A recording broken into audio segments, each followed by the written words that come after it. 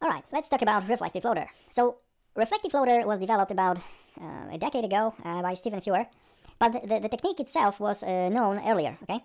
The main idea behind this was to gain the ability to load a PE library directly from memory without using any file on disk, okay? At some point, this technique was incorporated into Metasploit framework, which at the time, I think that they were using something, some different method, and I think it was called patch app or something like that. But anyway, so when reflective loader came out, Metasploit team decided to switch to this new technique. And this technique is, is very powerful because your payload doesn't have to reside on disk and can be, loaded and live only in memory. So you automatically bypass any AV engine scanning files, okay? But also, you don't have to rely on pure code when you develop your payload, and instead you can do it in higher programming languages. So it, I would say, automatically becomes sort of position independent, okay?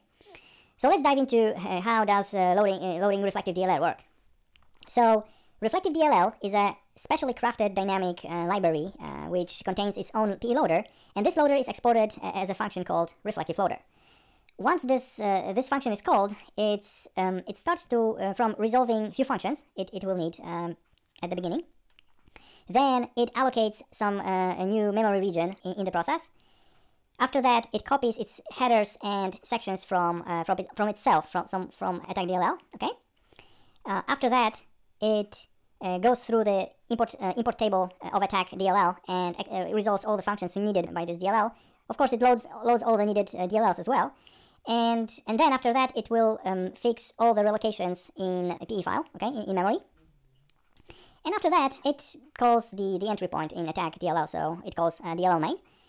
So this is basically how it works on a high level, okay.